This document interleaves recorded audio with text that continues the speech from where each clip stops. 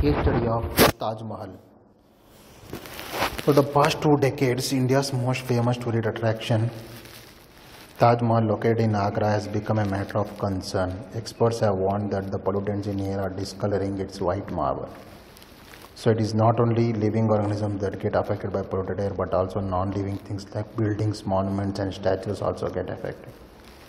The industries located in and around Agra, like rubber processing and automobile, chemicals and especially Mathura oil refinery, have been responsible for producing pollutants like sulfur dioxide and nitrogen dioxide. These gases react with water vapor present in the atmosphere to form sulfuric acid and nitric acid. The acids drop down with rain, making the rain acidic.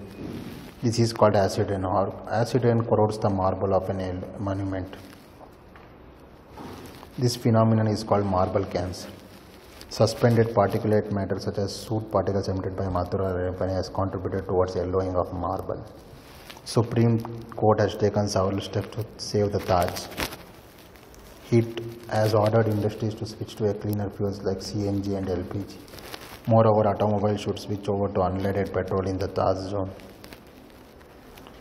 Discuss with your elders and see what they have to say. You know that sun's rays warm the earth's surface. A part of radiation that falls on the earth is absorbed by it and a part is reflected back into the space. A part of reflected radiation is trapped by atmosphere. The trapped radiations further warm the earth. If you have seen a greenhouse in a nursery or elsewhere, recall that the sun is allowed to get in but is not allowed to go out. The trapped heat warms the greenhouse. The trapping of radiation by the earth atmosphere is similar. That's why it is called as a greenhouse. Without this process, life would have not been possible on this earth, but now it threatens life. Excess of carbon dioxide in the air is one of the gases responsible. You know, CO2 is one of the components of air. You have also studied the role of carbon dioxide in plants, but if there is excess of CO2 in the air, it acts as a pollutant. On the one hand, CO2 is continuously being released because of human activities. Area under forest is decreasing. Plants utilize carbon dioxide from the atmosphere for photosynthesis and thereby decreasing the amount of CO2 in the air. Deforestation leads to an increase in amount of carbon dioxide in the air. Because of number of trees which consume CO2 is reduced, human activities contribute to the accumulation of CO2.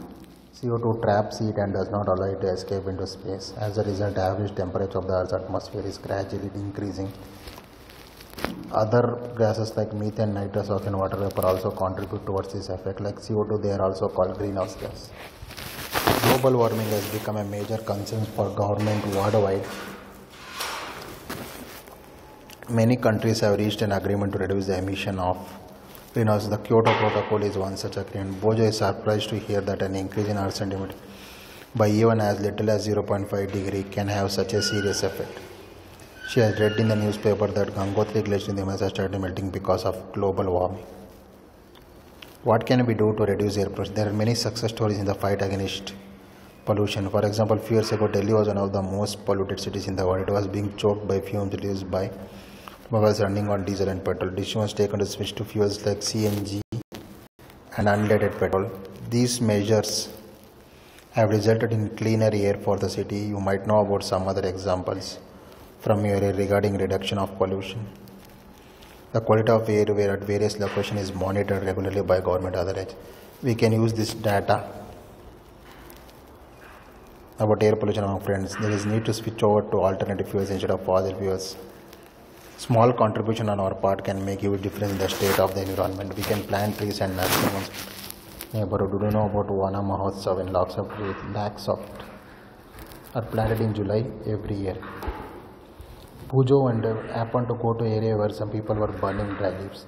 They started with coughing, but the entire was full of smoke. Pali thought it would be a better option to put them in a compost pit rather than boiling. Water is a precious resource. We saw water is becoming scarce due to increasing pollution, industries and agricultural activities. We have also studied how water becomes dirty after using it for washing clothes, bathing. This means that we are adding some materials to water. Contains change. Whenever harmful substances, sewage, toxic chemicals, silt get mixed with water, water becomes polluted. The substances that pollute water are called water pollutants.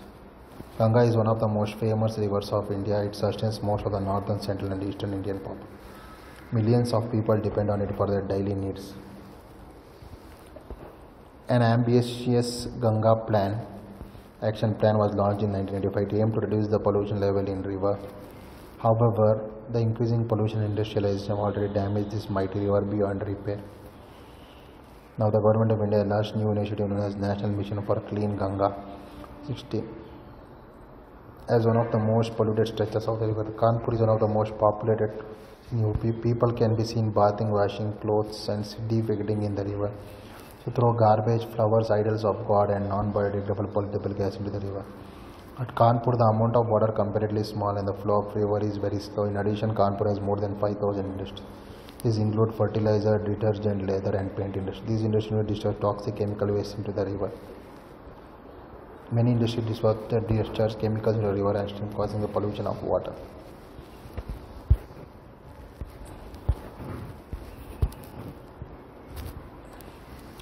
Thank you.